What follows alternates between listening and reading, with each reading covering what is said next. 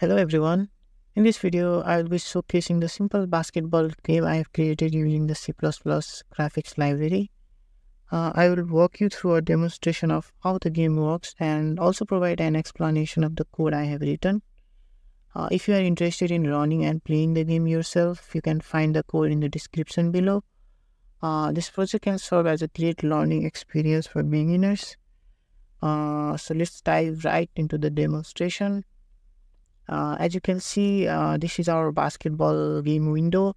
We have a basketball hoop on the right and on the ground on the bottom. The ball rests at the left corner, ready to be launched.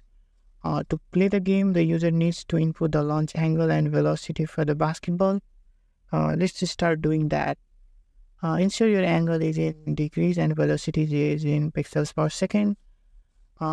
Let's enter an angle of 60 degrees and a velocity of 100 pixels per second to start with. As the basketball moves, you can see it following a projectile motion trajectory, just like in a real life. Oops, we missed the shot. The game prompts whether to continue playing. I will enter Y to continue. Let's try with a smaller velocity.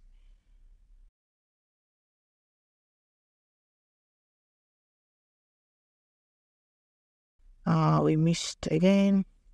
Let's try with 93.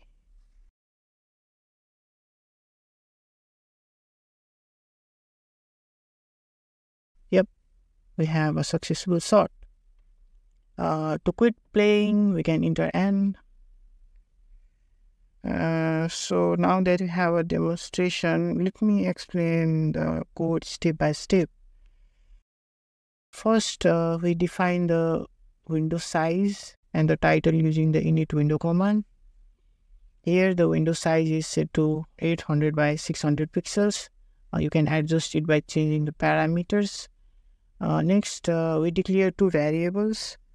Play again stores a character. Later, we will ask the user whether they want to continue playing. Goal achieve is a boolean and variable set to true if we achieve the goal.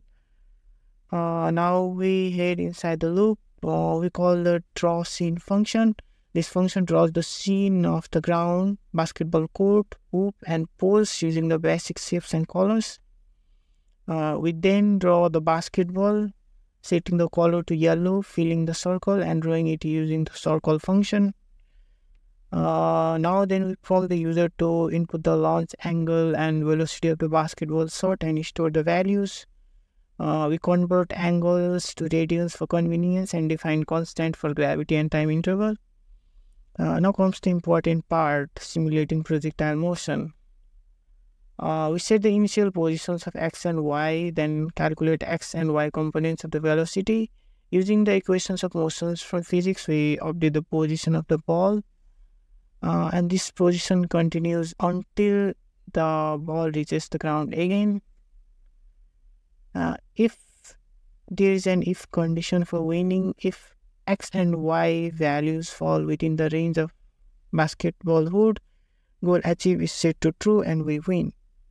Breaking out of the loop will display goal or try again message accordingly.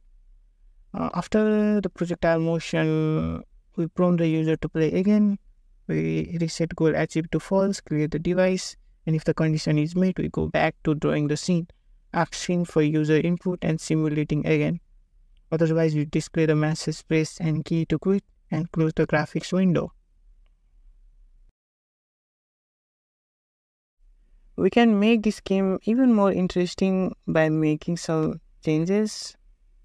For instance, we can limit the number of tries allowed per player and keep track of the final scores. I'm gonna leave this to you. If you have any other ideas to modify or improve the game, feel free to share them in the comment section below. I know this is nothing as compared to the games we have today, but this is how the game development started, right? And projects like this not only offer an opportunity to improve our programming skills, but also provide a practical application for learning physics concepts like projectile motions. Anyway, thank you for watching. If you found this video enjoyable and informative, don't forget to like and subscribe to stay updated with more content like this.